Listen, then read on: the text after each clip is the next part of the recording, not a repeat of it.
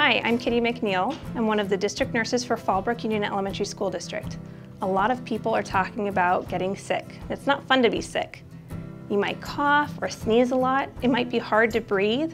Sometimes you'll have a fever and you'll feel really tired. You could even have a stomach ache and need to go to the bathroom a lot. When you're sick, you can't do the things you normally do, like spend more time with your friends. Everyone gets sick from time to time. It's important to remember to use a tissue or the bend of your hand to cough or to sneeze. Don't sneeze or cough into your hands. Keeping your hands clean is the best way to keep your body clean.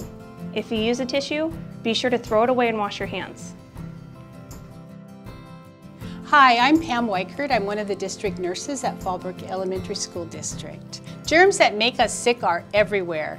You can get sick from touching something with germs on it or from being near a person who is sick, especially if that person is coughing or sneezing. The custodians at your school are working really hard to keep your classroom clean, but there are things that you can do to keep yourself from getting sick. Wash your hands often and wash them well.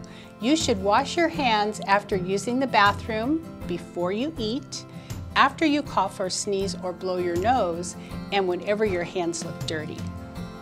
Another thing you can do to keep yourself from getting sick is keep your hands away from your eyes, your nose, and your mouth. We call that area the T-zone. Germs can get into your body through touching your eyes, nose, and mouth. Your body can fight germs better when you get plenty of rest. School-aged children need to sleep 9 to 12 hours a day, so don't stay up late.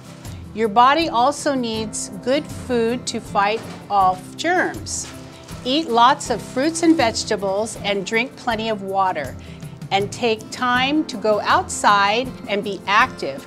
Go outside and play at least 30 minutes every day. If you get sick at school, the nurse can help you. You might need to wear a mask to cover your mouth and nose until you can be picked up to go home. Your teacher cares about you. If you have any questions, talk to your family or your teacher. We all want you to be healthy so you can come to school ready to learn.